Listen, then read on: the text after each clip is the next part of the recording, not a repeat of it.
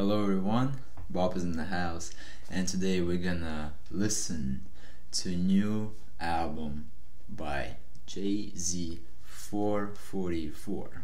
And I'm pretty excited about this project. It's been like 4 years since Jay-Z dropped an album, and Jay-Z is pretty much, like an icon in hip-hop, in rap. He's pretty much a legend by now. I'm not expecting from him something like really fresh or something like completely new, innovative that will change the game of rap as it was like 15 years ago. But I'm just curious what Jay-Z will do this time, and it's always just nice. It's always good to listen to something new from him. So let's just go ahead and listen to it. I have no idea what it's gonna be about. Only other thing I know that I think it's gonna be a little bit about Beyonce. It's gonna be like kind of an answer, a reply to Beyonce's Lemonade album. So with that in mind, let's just go ahead and check it. Jay-Z 444. First reaction. Let's go. Kill Jay-Z. Track 1, Kill Jay-Z.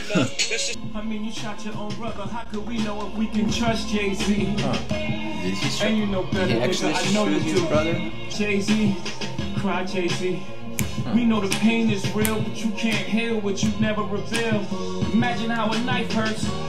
You stabbed over some records. I like the progression of the song. It changed quite a bit from the beginning. Pretty good opener, pretty intriguing, pretty interesting opener. Jay-Z comes very personal on this one, and I'm quite intrigued. Let's go ahead and listen to track 2, which is The Story of O.J. Let's go. Oh, the piano. I like how chill it is, how awesome it is. The beat, Jay-Z was always great on this kind of beats. Light nigga, dumb nigga, full nigga, real nigga, rich nigga, poor nigga, house nigga, field nigga, house nigga, field nigga, still nigga, still nigga. This is dope. Holy shit. Okay, corners where the butlers be. I'm gonna play the corners where the hustlers be. I took still nigga. In America, that's how they did it. Financial freedom, my only hope. Yeah. Fuck living rich, I'm dying broke. That song was great to me because he was narrating a story, kinda. First of all, he implemented Nina Simone's song. I think it was like 4 Women, which describes like 4 black women, the struggles they face, And Jay-Z on the chorus, he was like, well, I'm not gonna say N-word, the Afro-American word, because like it's offensive here, and I won't say it on the camera, and I'm white. But on the chorus, he was like light and dark and fox and real and rich and poor and house and field and like so still and still. So like he was like talking about all different kind of ends, meaning like man, let's replace it, man, or just people. And it doesn't matter who you are, rich or poor. Or he was basically talking about like the racial issues, and he kind of crosses the opinion that it doesn't matter what's your skin, what's your ethnicity, we're all people, and it's like as Logic did in his album. But at the same time, it's different still because he's more focused on black community, and he's more focused on like the story of O.J. I don't know who it is, but like he's talking about that person, like referring sometimes to him, and it was pretty cool. It was pretty good listen. Track 3, Smile, featuring Gloria Carter. Good morning, friend.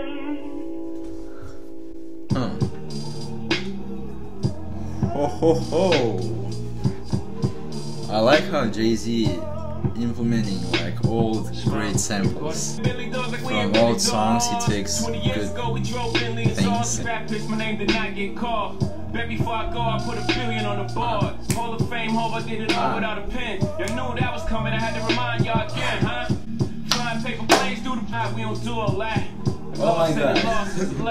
This is dope. Appreciate the pain. This is times turn to good memories. I like it a lot. Just like it's good to hear from Jay-Z. Like it's been a while, a really long time. It's kind of gives you like nostalgia a little bit that like for Jay-Z's good old times where Jay-Z was very popular and like great artist, you know, like he still is, but we don't hear from him that often now, and it's just like good to hear that, you know, oh, this is typical Jay-Z's beats, you know, like this is on what he usually raps on, and it's always feels good, and this is just feel good song, you know.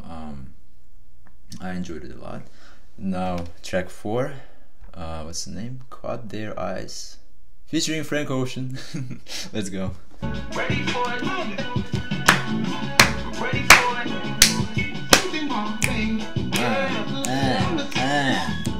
Yeah. I'm good about that. The eyes speak the truth, everything else wrong. 10 never good, but the vibes don't fly. I'm surprised y'all think y'all can disguise y'all truths. Meeting you. How could you see the difference when you and I am an ordinary person. I hear Frank Ocean, I dip. Before he died. Now London McMillan, he must be colorblind. They only see green from them purple eyes. Hey. They eyes high, they eyes high. Track 5, 444. Is it Beyonce? But no, I don't think that it's Beyonce.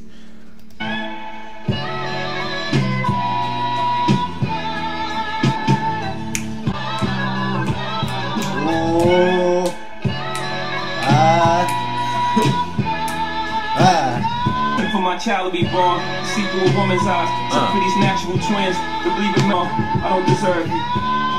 I harass you out in Paris. Please come back to Rome, you make it home. Hold on. Was he talking about Bae? Beyonce? Is it that song? Or is it this song where he like talks about Beyonce? He said, "Look, I apologize. Often womanize." I heard also like the references to twins, and also I heard "I Don't Deserve You." Let's go. Let's keep it going. Birthday, you matured faster than me. I wasn't ready, so I apologize. I seen the innocence leave your eyes. I still mourn this death. I apologize. This is getting lyrical.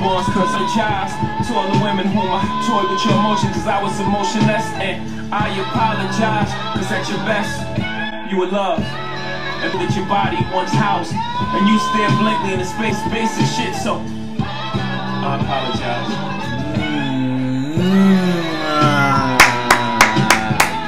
Yes. Yes. Oh man. Hold on. Let's go back to lyrics. Hold on. That was your 21st birthday. You mature faster than me. I wasn't ready, so I apologize. I've seen the innocence leave your eyes. I still mourn this death. I apologize for all the stillburns. I apologize to all the women whom I toyed with you. Emotions, because I was emotionless. I apologize because at your best, you are love. This lines, man, like, yes, this is what I'm talking about. Like, toyed with your emotions because I was emotionless. Well, I can't really relate myself to that. Like, I'm a pretty sentimental dude. I'm pretty emotional, but toyed with your emotions, like when he was like kind of playing with other women just to make like that girl jealous, you know, like in this case is Beyonce, but like, yeah, I can relate to that. Yeah, it's happened before, like when you just like trying to see, you know, like how she reacts, if she cares enough for you. Like he was toying like with, like trying to like flirt with another females to see your lover's reaction. And sometimes, usually it's not healthy at all, and of course nobody, like, you should stay with your significant other, you should be loyal, you know, be grateful that she is your lover, that she loves you in the first place, because this is an amazing experience we call love. And nobody of course wants to be jealous in the relationship. It should be healthy. But sometimes, you know, like when you are been there for a long time now together, and your life with that person starting to become ordinary, not that colorful and cheerful as it was at the beginning, then you can kind of play with this emotions a little bit. You can kind of like bring that spice, you know, like make, for example, just to flirt with a person a little bit. I'm not advising you or something to do that, of course not, but I'm just saying, like, I'm kind of justifying Jay-Z a little bit. You could spice it up a little bit, bring it back by making her jealous, and then, oh shit, like, then then the girl realizes how much actually she cares, and then how much she loves, and like not that she didn't know that she loves you, but I'm just saying, like, she wants to like cover you, you know, like how you dare like flirting with that person, or like, or like commenting that she's sexy or something like that. Just leave a comment on somebody's picture is already like a crime. Like, oh shit, like you cannot do that, you know. And so like by doing that, you can spice it up at nighttime, you know, like in the bed through sex. I'm talking these things as I am a sex guru or something, as I am a knowledgeable person that, fuck no, I'm only 19 and I didn't have enough relationships, just so. But I'm speaking about what I heard of mostly and what I like, because this topic is interesting to me, love and how to keep a healthy relationship. Anyway, so this was good. Let's continue. Actually, we're not done with the song. Well, that track was great. In terms of lyrics, I enjoyed it a lot. It was just interesting that how Jay-Z was apologizing to Beyonce and was talking about his thoughts on, you know, how he fucked it up. Track 6, Family Feud. Okay. I told my wife the spiritual shit really work. Alhamdulillah, I run through them all. Let me alone, Becky. A man who don't take care of his family can't be rich. I watched Godfather, I missed that whole shit. My consciousness was Michael's common sense. Let me alone, Becky. Yes, Becky with that good hair. Moonlight reference. The karma that came is the consequence. Y'all think small, I think biggie. Your whole past is in danger to Mississippi. In the mirror taking selfies. How was him or Hill Cop? Track 7, Bam, featuring Damian Marley. Good boy no live in a tenement yard. Too much watch it, too much so. Sister Nancy's Bam Bam sample. Sean was on that gospel shit. Oh. I was on the total fucking opposite shit. Stuff $1 million in the stock drawer. That's a war chest in case you need your chest knocked off. I can't take no threats, I got a set of twins. Those were just the words you never hear again. For the final time, you don't believe. Yeah, this album. So many Jews. My advice is just don't be too nice to niggas. Just set the price so niggas will live your life, my nigga. Always moving them kilos, help you move your peoples. Sometimes you need effing with, but we got effings too. Before we had y'all too. We the only ones really moving like y'all say y'all do. Can't you see it's my ambition? Yes. Damian Marley makes perfect sense in this song. Reggae feel of Sister Nancy's Bam Bam, and Damian Marley is a reggae artist, yeah. Let me explain myself. What is, first of all, what is Sister Nancy's Bam Bam song?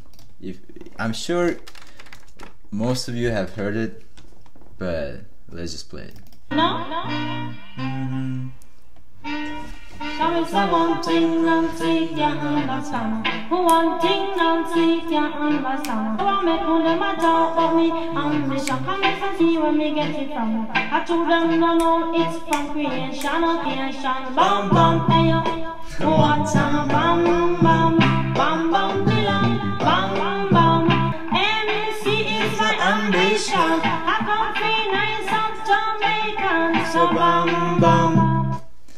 Yes, and Jay-Z sampled it, just like Kanye West, but he did it much in a different way. In Bam song featuring Damian Marley, Jay-Z, Sister Nancy sounded like more like an Indian, and I definitely liked that.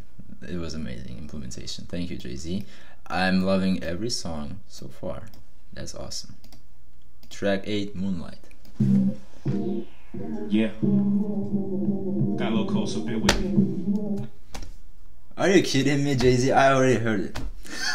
I already heard the sample. What's this? Trey Songz, Na Na. Oh, na na na. Da da da ba ba ba ba da ba da ba ba.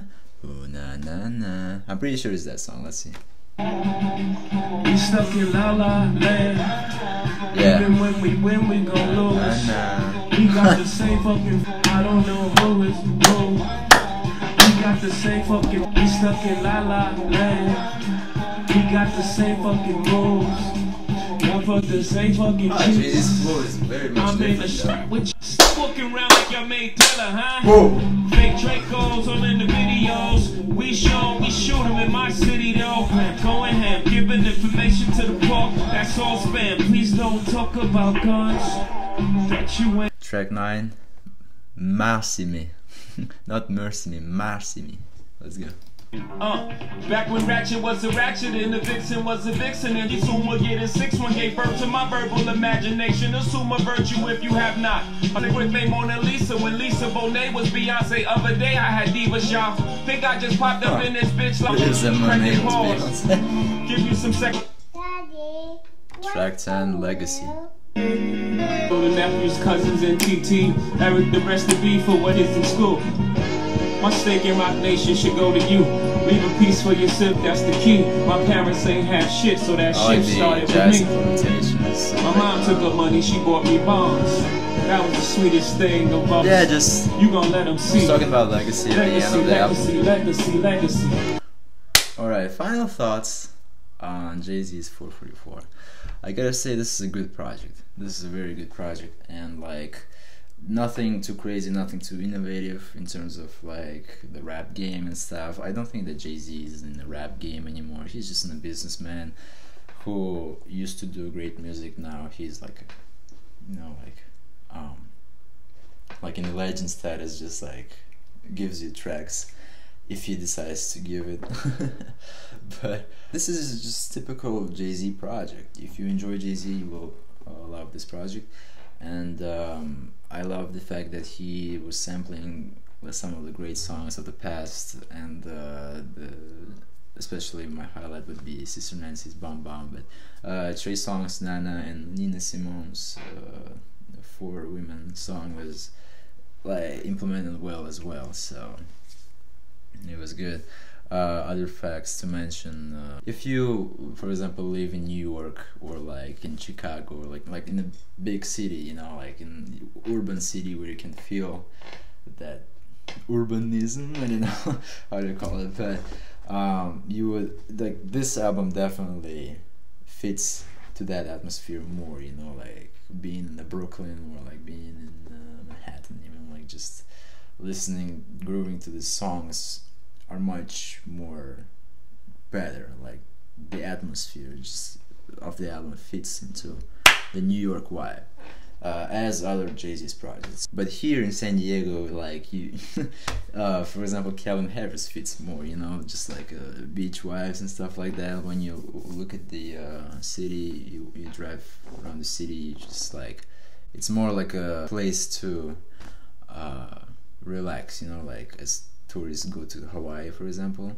people can come here and just relax, and like this is this kind of place. And hearing Jay-Z in here is a little bit different than it would have been in a large city, but still I can enjoy it for sure, and we just enjoy over this. Yeah, I pretty much nothing else to say about the album, Jay-Z. Only one negative thing to mention. I don't want to end on negative note, but I think I have to. Is like, this album is not available everywhere. This is only in Tidal, and I had to, like, I never encourage people to do that, and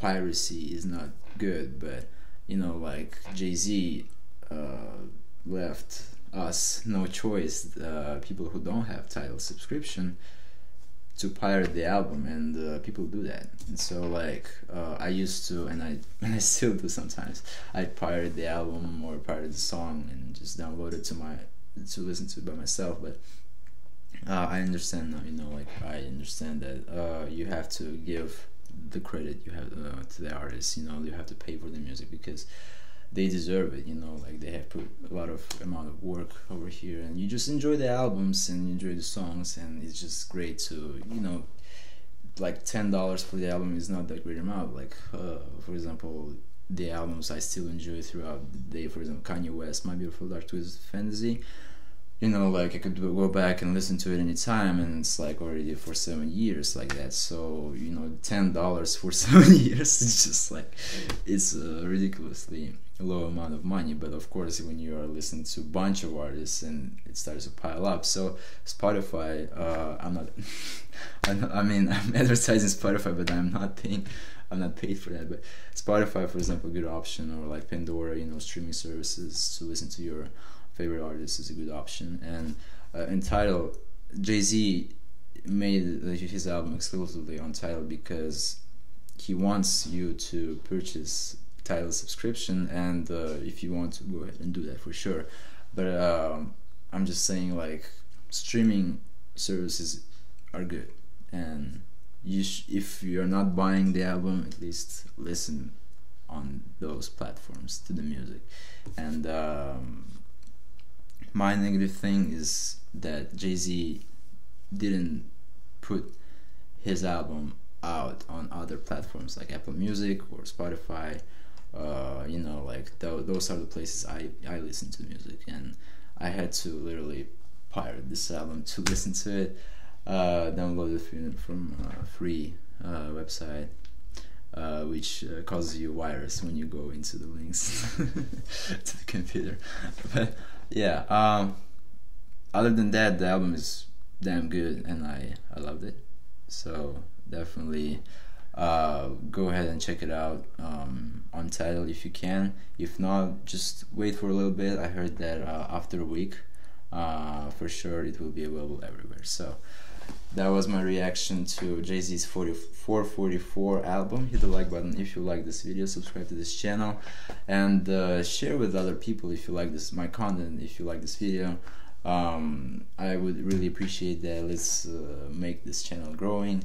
Let's keep it up, and would love to thank you that you're watching my content. You know, like, those 400, I don't remember how exactly the amount, 470 right now, or 460 or 480 anyway, I would just really love to thank you all, your 480 subscribers, for being here, for sticking with me. And I love the fact that, you know, sometimes there are, like, the same person comments on different of my videos, you know, like, that means that he's still watching, he's still with me, and, like, loyal subscriber, you know, like, and that's awesome. And I love the fact that someone is sticking with me. So thank you again. We'll keep it going, and I will finish with that. Пока, хайр, auf Wiedersehen, arrivederci, adios, ciao, ciao, au revoir, horofis, e goodbye. I can't wait till I get you on the floor, good looking. Hey, going hot, so hot, just like an oven.